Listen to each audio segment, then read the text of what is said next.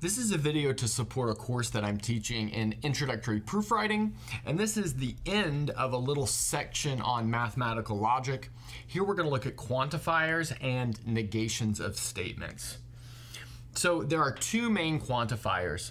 There's the for all quantifier, which means something is true for all elements of a given set or things that have a certain property. And generally that's written as for all, for every, or this symbol right here, which is just read either for all or for every. And then there's another quantifier known as there exists.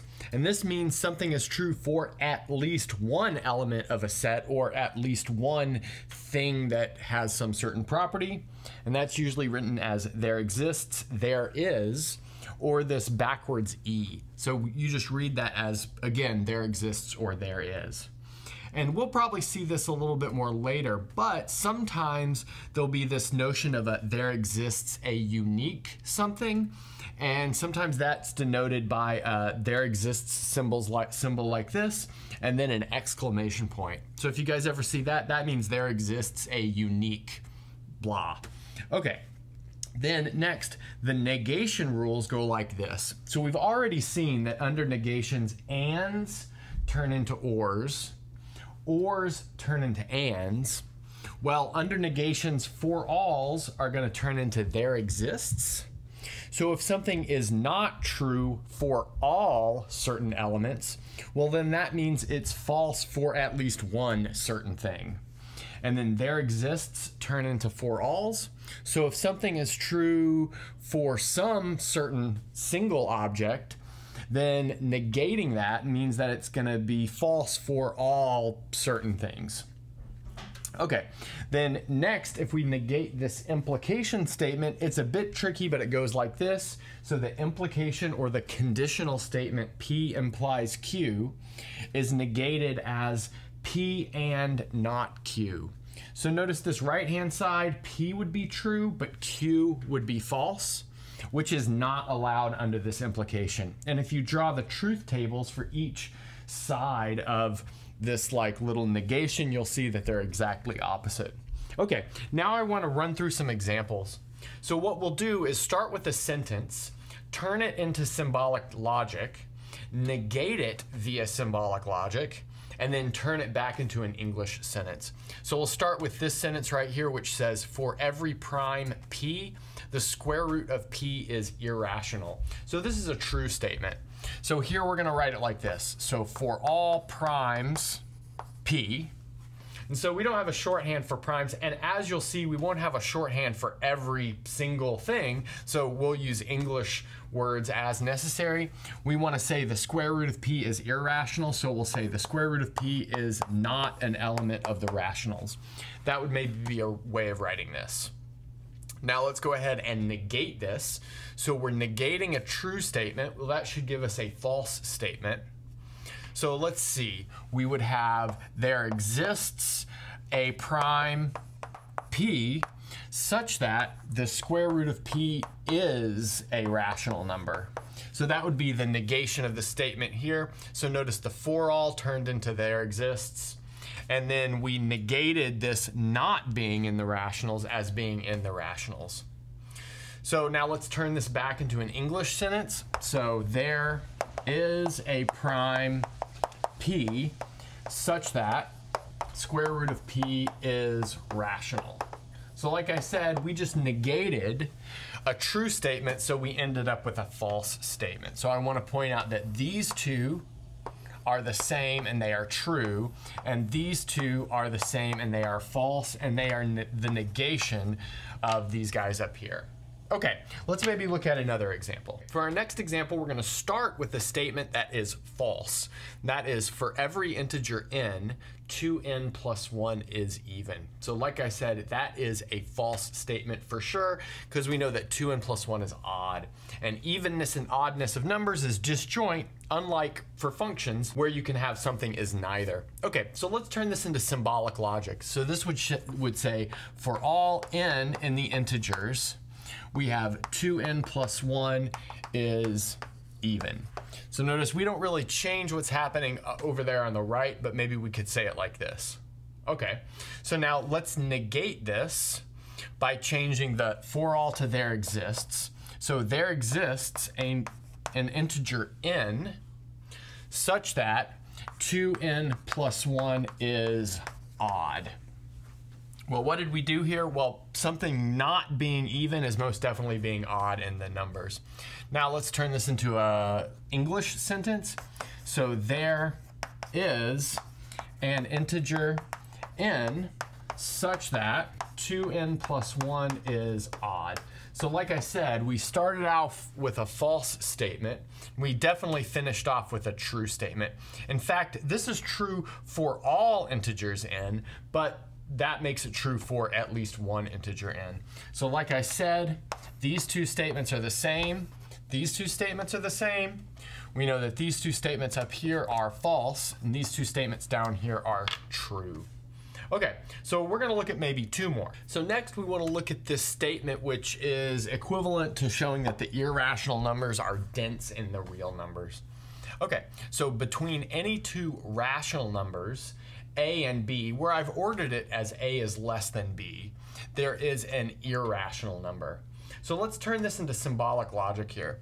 So notice this any two rational numbers is really a for all statement. Okay, so let's write this down. So this says for all a and b in the rationals, and this is satisfying the rule that a is less than b. There exists an irrational number, we'll call it x, and we'll write it as x is not in the rationals. And it's got to satisfy the rule that it's between a and b. So we'll write that in the following way. So a is less than x is less than b. So that would be the symbolic logic version of this sentence up here. So like I said, these two are the same, and we know that this is a true statement by something about the density of the irrationals and the reals. Okay, now let's negate this statement. That's going to give us a false statement.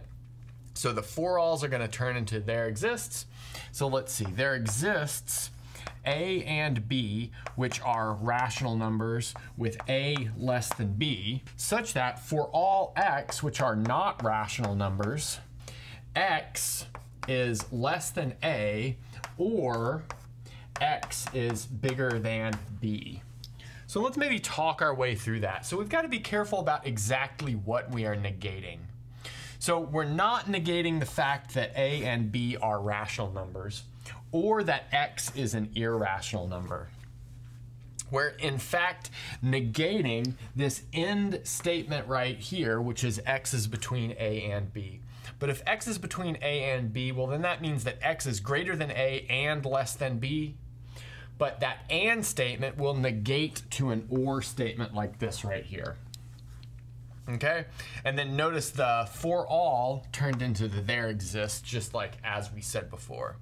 Okay, now let's maybe turn this statement into words. So let's say there are rational numbers a and b such that there are no irrational numbers between them.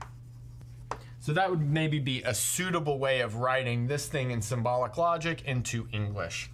So, like I just said, those two are equivalent statements, and this statement is false because it's the negation of a true statement.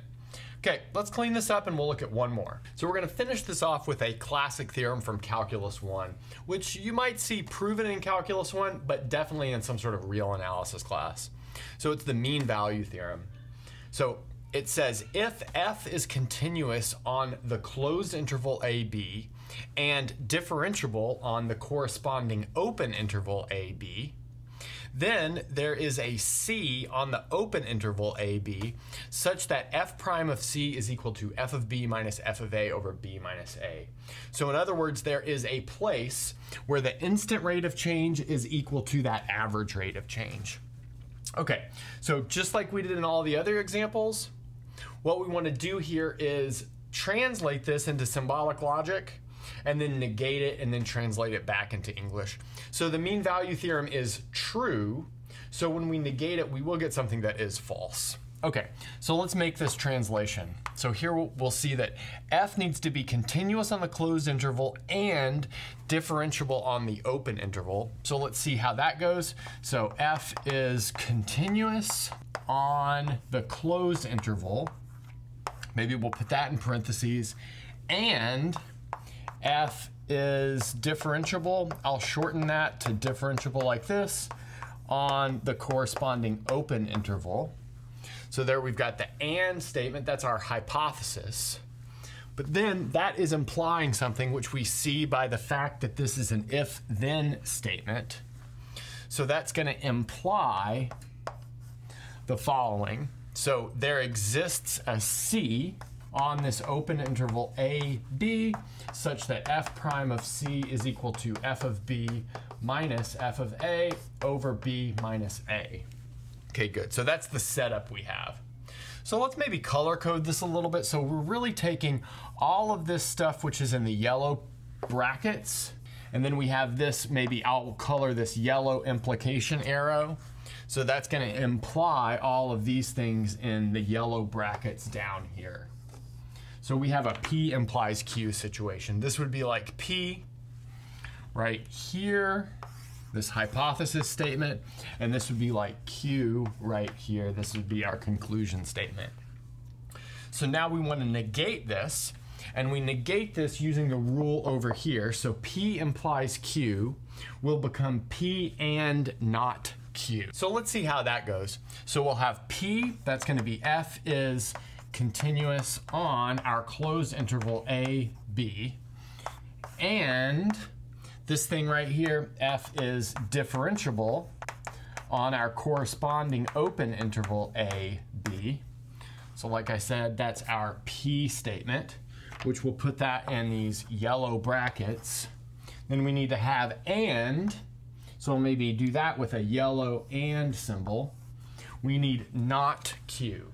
So that means we need to negate this right here. So that would go in the following way, that there exists will turn into a for all. So for all C on the open interval a, b, f prime of c is not equal to f of b minus f of a over b minus a. Good. So that would be the negation of this statement. Notice it's exactly what we need. This is P and this guy right here is not Q. So now we could maybe write this back into a sentence. That sentence would look something like this. There is a function f continuous on our closed interval, differentiable on our open interval, such that f prime of c is not equal to f of b minus f of a over b minus a for all c on this open interval a, b. That would be maybe one way to write this symbolic logic into English. Okay, that's a good place to stop.